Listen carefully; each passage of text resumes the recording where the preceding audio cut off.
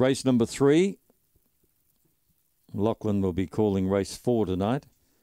Lachlan Stace. Now the lights on. Lure about to go. They're ready. Racing. Odd anticipated the start brilliantly, the favourite.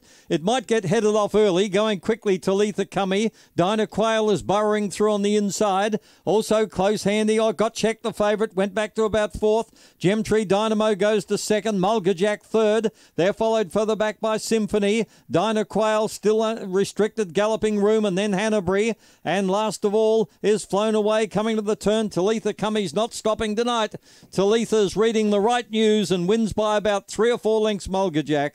3rd was Gemtree Dynamo, Dinah Quayle. They're followed further back in the field by Hanbury, and back behind them Flown Away and Symphony. 30 and 10 and never looked like stopping after a 16.88 mid-split. Number 8, the winner, Talitha Cummy, is a black bitch by Lochinvar Marlowe from Dream Choice. Is raced by the Quick Smart Syndicate, the manager Jamie Quinlivian, who's also the trainer. April 16, the whelping date. 2nd, 7, Mulgajack. He was up there early, Mulga, but he just got cramped a bit on the first turn.